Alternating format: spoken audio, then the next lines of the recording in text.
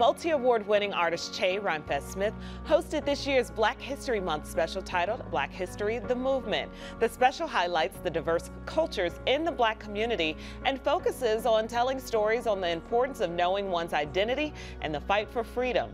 Che stopped at the Haitian American Museum of Chicago and learned about Jean Baptiste Point DuSable and the immigration issues they are currently dealing with.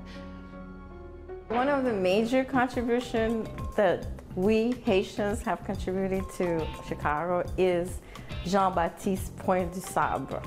DuSable came to Chicago from Haiti and settled here as the first resident, and is documented as being the first resident that founded Chicago and married one of the natives here in Chicago.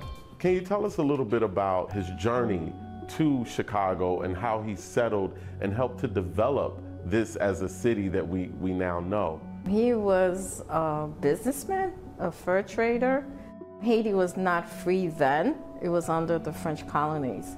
So he was able to come and start trading. So he actually did develop some economic development in Chicago. As we look at the immigration policies of America today, let us know a little bit about the Haitian contribution to our country.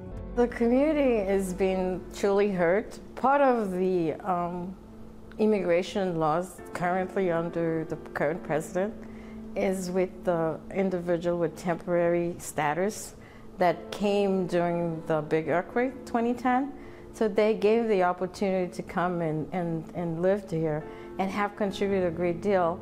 So it does affect the community quite a bit, not only the Haitian community, but also the United States community, because these individuals had permit to work and have contributed to the tax-paying abilities and have contributed to the employers here in the United States, as well as contributing to their fellow Haitians in Haiti that are continuing to suffer.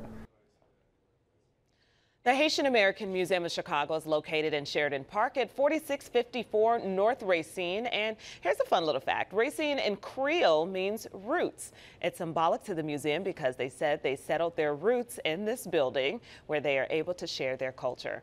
You can watch the rest of the interview on February 25th at 12:30 right here on the U.